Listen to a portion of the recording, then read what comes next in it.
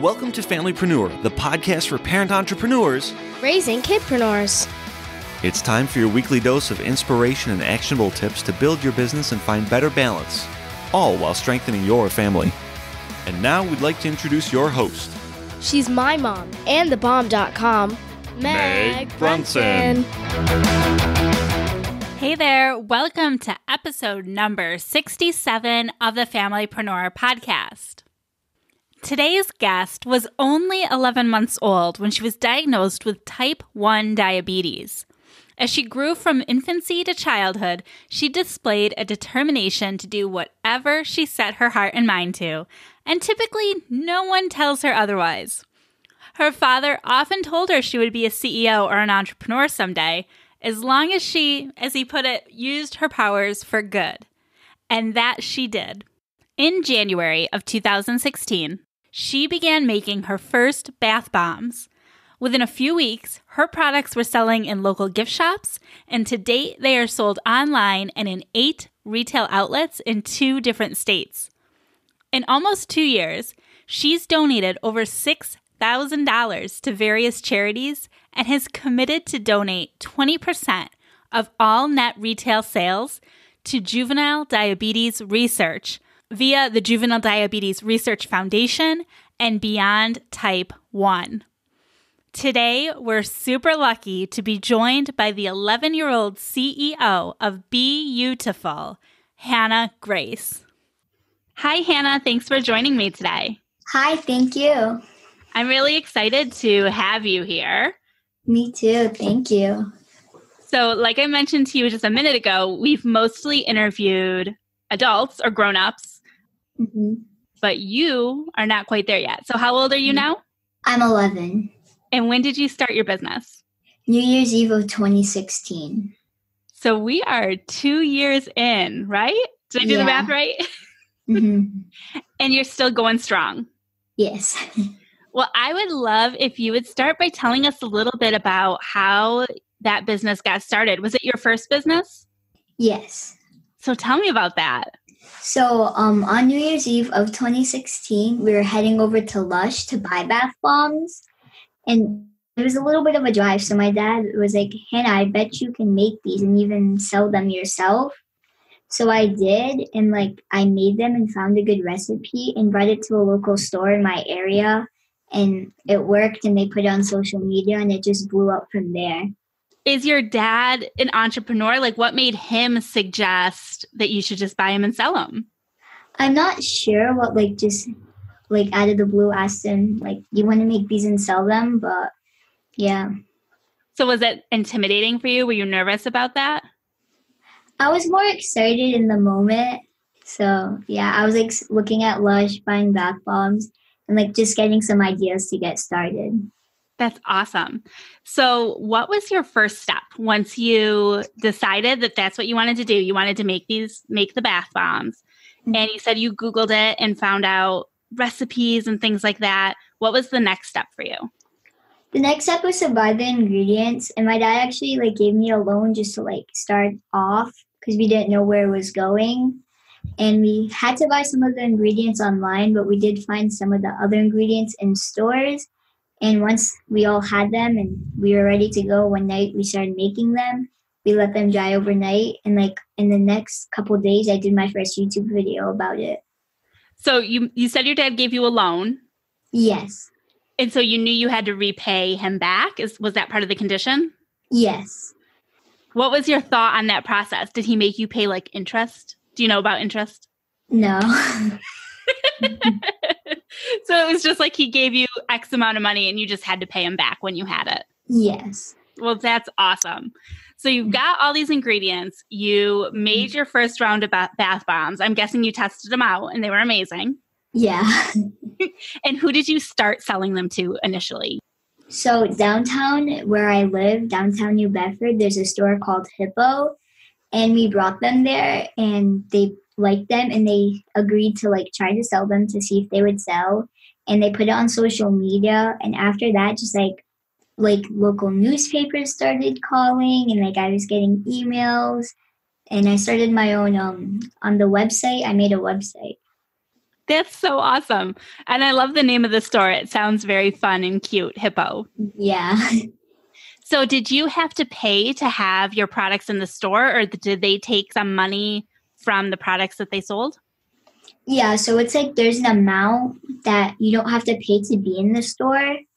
You have to just like, once the products get bought, like you get an amount and the store gets an amount. Okay. And that's working well for you so far. Yes. So then you started your website. Now, did you build the website? Did your parents help you?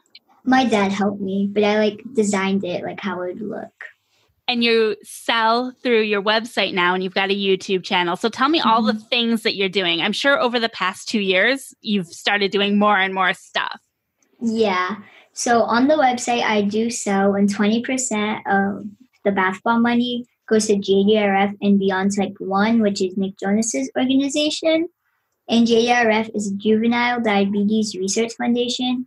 And like they get donators to donate money to help find a cure for diabetes. And tell me a little bit, there's a personal story behind that. Why did you choose those organizations? I chose those organizations because I have diabetes myself, and I thought it'd be really nice to give back. And do they both, Nick Jonas's organization also is connected to diabetes? Yeah, because he has diabetes himself. Oh, I didn't know that. Mm-hmm. So interesting. So tell me a little bit about, at 11, what running a business looks like to you. Because I'm sure it's not the same thing for me. I work like 40 hours a week at my business. I don't have time to like go to school or ride bikes. So tell me about what it looks like for you. It looks like I do go to school, and I do gymnastics and cheerleading at my school. So it's mostly like doing bath bombs and packaging in the evening, like at night. So, yeah. So that's still something that's really fun for you, right? Yes. So it makes it easy, I'm guessing, to like want to do it. Yeah. Does anybody else help you with the business? My family does help me just when orders get crazy. Like just around Christmas time, I had so many orders coming in. So yeah, they help me like package and mold and label. So you've trained your family to be bath bomb makers with you. Yeah. Mm-hmm. That's so awesome. Do you have any advice for like other kids who are out there who think that they might want to start a business? What would you tell them? I will tell them to keep going no matter what anyone says. If they judge you or anything, just keep going and you'll be successful. Now, you've also got a shirt, which is one of the newer things, and you're wearing it right now. Yeah. Tell us about the shirt. So I partnered with 546 Apparel, and they make shirts that like are like helping, and they're like just for people that have like silent illnesses, and they're just like encouraging. The shirt has your brand name on it, which is BeYOUtiful. Yes. Where did you come up with the brand name? I came up with the brand name just because like I have diabetes, and I know so many people struggle just with their self-image.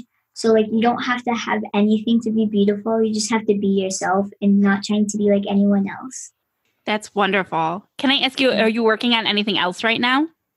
I am working on these little BeYOUtiful necklace charms. So they're like a work in the process. Well, that's awesome. I can't wait to see those. My kids love jewelry, and I think it's a great message for all of our kids to receive. Hannah's dad was in the room during this interview. So off camera, I asked Hannah if it would be okay if we also talked to her dad and asked him some questions. She said yes, and her dad said yes. So now let's talk to Kenneth. Hey, Kenneth, thanks for hopping on and joining us as well. No problem. Thanks for having me. What made you make that suggestion for Hannah to start the business? Like what was it that triggered that thought in your mind? It was kind of practical in a way because like she had recently, we were at a Lush store in another state. That's when she first learned about bath bombs.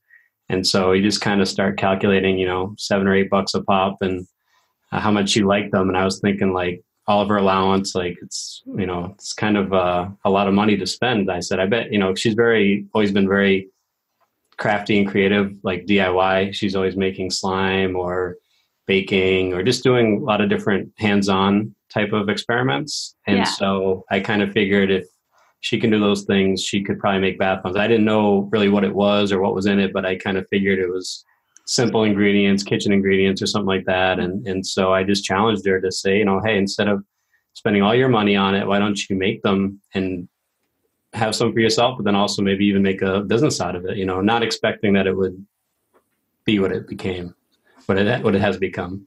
Right. And do you have business background, or has that been a totally new experience for you? Totally new. We're learning together. I've been a teacher most of my life. So I don't have the business background at all. So we kind of learn together and research together. And I try to really make it more on her. When she first went into that store downtown, I'd always told her, I would support in the background, but I wouldn't speak up on her behalf. I wouldn't say, hey, sell my daughter's products. I told her, this was all on her to put the foot forward and initiate it. And so we probably were in the store like 20 minutes before she had the courage to walk up to the counter. We probably did laps, and it's a very small store. We did many laps checking out products for a while before she finally said, okay, I'm ready to do it. Well, that's awesome. And do you have any tips for balance, like for a parent who's trying to juggle their own career, whether it's working for somebody else or being an entrepreneur themselves, and then trying to, encourage their kids to pursue their dreams in this way? Definitely balance and priorities, because it has gotten pretty busy, and it can get a little out of hand, when it gets so busy, and tensions can get a little high, and you can get aggravated with each other. And so we always just try to take a step back, when that happens, and make sure we're in the right place priority wise. And I ask her quite often, when it does get busy and it seems like she's getting a little stressed, I say, at any time, just pull a plug. It's no problem. You're 11, there's a whole life to live out. This is not your full-time adult career yet, So I always try to encourage her, at any time, she wants to just say, okay, I'm good with bath bombs for a while. That's A-okay. Don't think of it. It has to be this lifetime thing that you got to do. And then do you have other children? Do you have siblings, Hannah? Yes, I have one brother.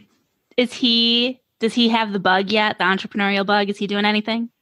Not really. Which is fine. Just curious. Yeah. Well, that's awesome. I really appreciate you hopping on too. It's always interesting for me to hear the parent's perspective as well as the child's perspective, because I know it can be a lot of work raising a child, period, but then encouraging, big dreams. Yeah, no, absolutely. It has its very busy moments, and then it has its calmer moments. So we just try to find the balance and live in that moment. Now, before we go, can you tell us where our listeners can learn more about you? Where can they find your products? You can find me on Instagram, Facebook, and YouTube at Hannah Grace Beautiful. And my website is at hannahgracebeautiful.com. That's great. I'm going to put all of those links in the show notes, so it'll be super easy for our listeners to find you and connect with you. So thank you so much for taking time out of your schedule to talk with us. Thank you. I really think you're going to inspire a bunch of other kids and a bunch of parents to encourage their kids through this process. Thank you. Thank you. You'll find all of the links mentioned in this week's episode and the show notes at megbrunson.com/67. We will be back on Friday to talk about family-focused content. Monday, you're going to enjoy marketing with Meg. And next Wednesday, another midweek mastermind, this time with Robin Walker. I want to know, are you in the Facebook group? If not, head over to familypreneurcommunity.com. That'll redirect you into our free Facebook group where you can connect with other parent entrepreneurs looking to build their business while strengthening their families. I can't wait to connect with you there. Have a great day, and we'll talk soon. Bye.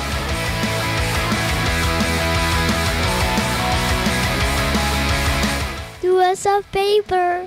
Share this podcast to a friend. It's like my mom always says, sharing is caring.